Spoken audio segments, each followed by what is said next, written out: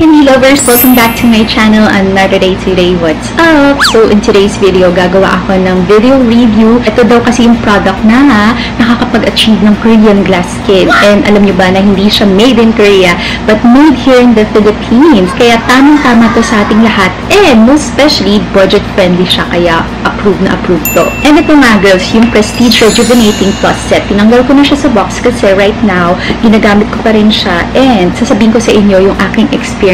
Alam ko na share ko na to sa inyo last summer 2019 pero hindi ko kasi nagawa ng video review since in-approach nila ako kung pwede ba daw silang magpadala uli at para gamitin ko. Sabi ko why not since na-try, na-test ko na sila and ngayon pa lang sasabihin ko na it really works kaya abangan nyo yan. So sa mga new viewers ko dito, hello, my name is Joyce Hola Life and Good and I'm a professional makeup artist and beauty lifestyle vlogger.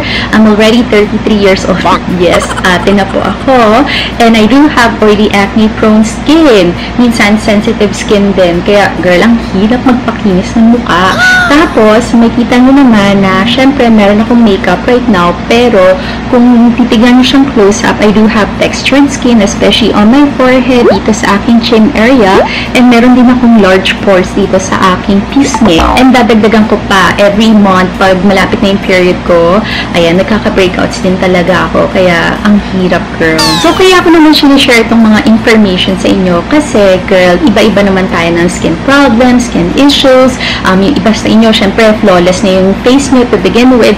Eh, paano naman yung iba na talagang, alam niyo yun, problematic yung skin. So, isa yun sa mga i-consider nyo. And also, yung ages natin, diba? Meron mas bata sa atin, meron mas matanda, meron kasing edad ko. So, the more younger you are, syempre, yung development ng elastin or nung collagen, mas mabilis compared pag tumatanda ka. Syempre, mas nagde-decrease yan, diba? And it really matters, lalo na pag gumagamit tayo ng skincare products kasi hindi lahat ng pagkakataon pare-parehas yung magiging resulta sa ating skin. Second, it really is a must to read and understand the instruction and the direction of this product bago nyo siyang gamitin. Syempre, kailangan makita nyo muna kung ano yung mga ingredients kasi, diba, may iba sa atin, alam na natin kung ano yung specific na ingredient na nakakapagkaroon ng skin allergy sa atin or hindi pala tayo hiyang dito. Like for me, recently ko lang nalaman na allergic pala ako sa almonds. Almonds, o yan. So kung alam nyo na may specific ingredients kayo na hindi nyo pwedeng i-take sa face nyo, then please don't take the risk, as in wag na, lalo na pag sensitive yung skin nyo. Third, make sure na sa authentic at official distributor lang kayo bibili ng gantong products kasi nagkalat na yung mga fake at yung mga, alam mo yun, iba-ibang brands ng rejuvenating set kasi hindi naman lahat ng rejuvenating set na nabibili mo sa market pare-parehas ng ingredients, parehas ng alam mo yun, ng result. Girl, hindi talaga. Number 4, kailangan mag-skin patch test din kayo. Preferably dito daw, sa likod ng inyong ear. Yan. Or kung di man, dito na lang sa wrist. For 24 hours yan ha, para makita nyo kung merong skin allergic reaction na magaganap. Pero kung wala man lang, ibig sabihin, pwede nyo gamitin tong product na to. And lastly, kung kayo ay preggy at nagpapadede sa inyong anak, yan, lactating women, hindi po kayo pwedeng gumamit nito kasi maselan. Baka, alam yun, basta hindi po talaga pwede. So, itong set na to, intended talaga siya for 1 month use only. Hindi nyo siya pwedeng gamitin pang matagalan or gawing maintenance kasi kaya nga siya tinawag na rejuvenating set kasi ibig sabihin, nire-renew niya yung balat nyo by experiencing the micropeeling effect na nagtatanggal ng dead skin cells sa inyong balat tapos, nagbibigay na siya ng baby skin effect. Alam niyo yun, parang di ba yung baby, very mild and sensitive yung skin. So, parang ganun yung nangyayari. So, pag ginamit mo siya more than 1 month, syempre ninipis ng ninipis yung balat natin. And, syempre, nandyan yung, lalo na pag nagbibilad kayo sa araw, tapos kung ano-ano na yung mga products na ginagamit nyo, baka lalong makasira. Also, napansin ko lang din na yung skin kasi natin, once na nasanay na siya na itong product yung ginagamit mo, alam mo yun, hindi na siya nagiging ganun ka-effective. Papahinga muna kayo ng 1 month and then after 1 month, yan, pwede nyo na siya uling gamitin.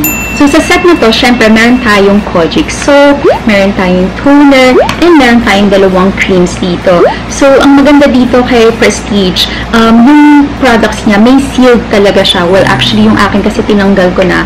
Pero ganito yung itsura ng sealed niya. Ayan. So, masasabi niyo talaga na authentic and brand new siya. Huwag niyo tatanggapin kung kunwari na tampered na siya or tanggal na yung sealed. Kasi, ibig sabihin nun, binuksan na yung product. Syempre, once na na-open yung product, doon natatakbo yung lifespan niya. So, nandun yung chances na magkakaroon ng bacteria contamination. Mapapansin nyo na cream nila, diba, color white siya. As day goes by, pag na-open mo yan, tapos pag nakita nyo na brown na siya, girl, tapon nyo na kasi hindi na siya pwedeng gamitin. Very dangerous na siya sa skin nyo. And natutuwa ako na itong brand ng Prestige, very generous siya. Meaning, for instance, yung kojic soap niya, 150 grams siya. Tapos yung toner niya, 60 ml. Tapos both creams, 10 grams each. Kasi napansin ko sa ibang rejuvenating set, I think yung ibang kojic soap nila parang nasa 90 to 100 to 120 lang. Tapos ito mga nasa 50 ml. And for me, the design layout and yung packaging niya, very appealing siya. And yung cute niya, diba? Color pink. And then yung toner nila, kung mapapansin nyo, ayan, meron siyang pinaka-closure dito. So, rest assured na sealed siya. Hindi siya matatapon or magli-leak. And very good sila kasi yung product description, nakakailanganin mo, yung ingredients and how to use, ayan, nakaprint sila sa bawat isa. Kasi yung iba parang walang ganun. So, sino nga ba yung pwede gumamit nito? So, sabi nila, this is best for if you're dealing with acne, dark spots, melasma, sunspots, freckles, and even skin tone, hyperpigmentation, wrinkles, fine lines, and large pores. So, bago ko i-share sa inyo yung aking naging experience, sasabihin ko na muna sa inyo yung guidelines na kailangan nyo tandaan. So, number 1, meron tayong skin peeling. So, it is normal to experience this skin peeling effect kasi ito nga yung key element kung saan talagang ma-achieve mo yung glass skin effect by experiencing the micro peeling. Number 2, meron din tayong tinatawag na mild redness. Syempre, pag nagbabalat yung skin mo, nagkakaroon ng mild redness. Pero, it is because of the chemical peel din na ginagamit natin dito sa toner tsaka dito sa rejuvenating set. Number 3, meron din tayong mild stinging na mararamdaman, which is natural lang yan. Syempre, pag na-experience nyo yung skin peeling, yung mild redness, syempre, kahit pa paano, numinipis yung balat natin, kanya-kanya tayo ng pain threshold. And lastly, meron din tayong tinatawag na skin purging or breakouts. Unfortunately, meron ilan sa atin na makaka-experience nito and ako na-experience ko siya. Pero don't worry kasi sabi nila talagang yung active ingredients nitong creams talagang mag-work siya sa skin mo. So, ang ginagawa niya, it penetrates deep down your skin tapos pinupush away niya or paakyat yung impurities ng ating skin. Yun na nga, nagkakaroon ng breakouts, ng tigyawat, pero keep on using the product para mag-dry siya, mag-peel siya, para kuminis siya. So, ganun yung mangyayari. Madali lang naman siyang gamitin, girls, no? So, meron lang naman tayong 3 steps. So, number 1, syempre, kailangan i-wash mo yung face mo using the kojic soap. Ako kasi, since malaki yung kojic soap niya, ang ginagawa ko, hinahati-hati ko siya. So, for instance, ito, ayan, ginagamit ko kasi siya talaga. Ganyan na lang yung natira. Tapos, ganyan siya kalaki, girl. As in. Pwede mo rin pala siyang gamitin for your face and body. And then, imamassage mo siya for 2 to 3 minutes and then rinse it with water. Number 2, i-apply mo na yung toner sa cotton pad or cotton balls. Ayan, gently apply it ha, or wipe mo lang siya, or yung iba, pinapat lang siyang ganyan. Huwag yung masyadong kuskus ng ganun kasi syempre ayaw nyo naman na madamage yung skin natin. Number 3, ayan, pag morning naman, gagamitin nyo yung sunscreen. Apply nyo lang siya all over your face, preferably 30 minutes before the sun exposure. Kung talagang nasa field kayo, nasa labas kayo, dalhin nyo na lang yung sunscreen nyo para 2 to 3 hours mag-re-apply kayo. Paggabi naman, ganun lang uli, mag-wash ulang uli kayo ng kojic soap, apply the toner, and then gagamitin nyo na yung rejuvenating cream. Ito, girls, kailangan manipis lang yung paglalagay nyo kasi ito yung pinaka-powerful sa kanilang lahat. So, dito na tayo sa aking experience. Ayan, gumawa ako ng pictures dito nung day 1, day 2. Actually, for how many days ko ba siya ginamit? 10 days. Iba yung naging experience ko ngayon compared last year nung ginamit ko to. So, basically, I just did the usual routine, wash my face with kojic soap. So, syempre, I cut it into small pieces, tapos minamassage ko na siya mga 1 to 2 minutes. Ayoko ng 2 to 3 minutes kasi ayoko talaga mag-dry yung skin ko. Tapos, i-rinse ko na siya with tap water. And then, I always use facial tissue lang to wipe off my face. Ayoko ng towel kasi natatakot ako sa mga bacteria contamination, yung build-up ng bacteria. Lalo na pag hindi nyo pinapalitan yung face towel nyo every day. So, ayun. Yun yung isang tip na maibibigay ko sa inyo. And then, after 5 minutes, ayan, mag-apply na ako netong toner. Ayan, lalagay ko lang siya sa cotton pad ko. And then, gently wipe ko na siya sa aking face. And then, pansin ko, girls, yung kojic soap nila, tsaka yung toner nila, amoy strawberry fruity scent, which is very good. Kasi iba, diba, talagang maamoy mo na, ang tapang ng chemical scent niya, amoy na amoy mo yung alcohol content. Ito, hindi naman. And then, pag morning, syempre, apply na ako ng sunscreen. Dinadamay ko na rin pati yung neet ko. Tapos, pag evening naman, ayan, yung rejuvenating cream na. Yung sunscreen niya, white lang yung color niya. And then, medyo thin yung consistency niya. Tapos, pag nilagay mo na siya sa skin mo, may white residue na maiiwan dyan. Pero maganda dyan, na-absorb agad ng skin mo, tsaka hindi siya malagkit. Pero yung scent nito, hindi ko ma-distinguish, pero hindi siya fruity scent. Pero hindi rin naman mabaho. So, okay naman siya. Tapos, pag evening naman, same na naman, diba? Tapos, ito na yung rejuvenating cream. Ganyan yung color niya, parang off-white. Ito, mas thick yung consistency niya. Hindi ko rin ma-distinguish yung amoy niya, pero mas subtle yung scent niya compared kay sunscreen. So, makikita nyo na yung day 1 and day 2 ko, normal lang yung effect sa skin ko.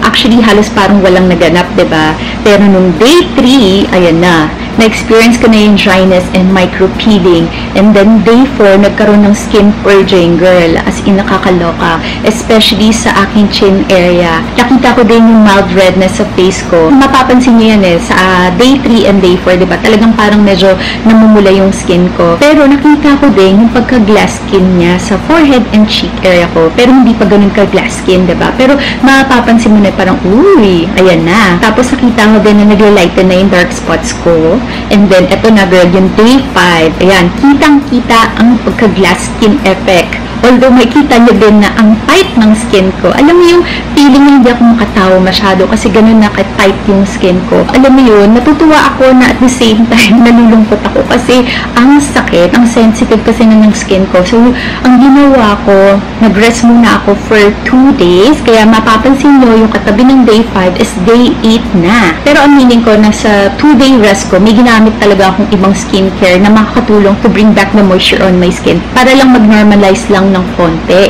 Kasi yung skin ko, alam ko to kilala ko na yung skin ko. Pag hindi ko siya tinulungan na mag-bring back ng moisture, mas lalong lalala at lalong magiging sensitive at dry na dry yung face ko. Kaya kung mapapansin nyo dun sa day 8, ayan, mas relax na yung skin ko, mas nakakatawa na ako, nakakasmile na ako na maayos, ayan, pero nakikita nyo rin na nag-smooth na yung skin ko, diba? Day 9 and 10, ayan, kitang-kita nyo naman talaga na nag-improve na yung skin ko. Hindi ko na na-experience yung skin purging and nag-lighten na yung mga dark spots, blemishes ko. Pero ang ginawa ko kasi, instead of applying the rejuvenating cream all over my face, I do the spot application kung saan may issue ako sa face ko, like mga breakouts ko, para hindi lang ganun ka-sensitive at dry yung face ko. Tapos, pag nag-wash pala ako ng kojic soap, hindi ko na siya talaga pinapatagal ng 1 to 2 minutes. Usually, less than 1 minute lang para lang hindi mahapde at hindi tight yung feel niya after. Tapos, don't mind my dark circles ha. Talagang natural na ganyan na yung dark circles ko ever since. So, ayan girls, nakita nyo na yung aking experience tsaka yung mga photos ko ha. Ito, meron pa akong additional tips na maibibigay sa inyo. So, number 1, do not over-apply the rejuvenating cream para di masyadong mahapde at drastic yung pag-peel ng skin sa face mo. And then, number 2, do not rub, do not apply pressure at huwag nyo ipipeel. Ito, medyo guilty ako nung una ha. nag-peel yung balat ko. Ang sarap ng tanggalin ng ganun talaga. Tapos, dumating sa point na pagtanggal kong ganun, nasugatan yung skin ko. Never talaga. Kasi, yun nga yung ayaw natin ma-experience yung masugatan yung skin mo. Kasi pag nasugatan yung skin mo, lalong magmamark yan. And lalong mahirap magtanggal nung mark na yun. Kasi, mas magda-darken siya. Number 3, always use sunscreen whenever, wherever you are. Kahit na nandito ka lang, naka-quarantine tayo, kailangan pa rin natin mag-sunscreen kasi UVA and UVB. So, UVA is from the sun, UVB naman dito sa mga electricity, sa mga electronics. Number 4, avoid applying it on the areas na kung saan medyo thin yung skin nyo. Like, for instance, dito sa may eye area, syempre, hindi ka naman maglalagay ng cream hanggang dito.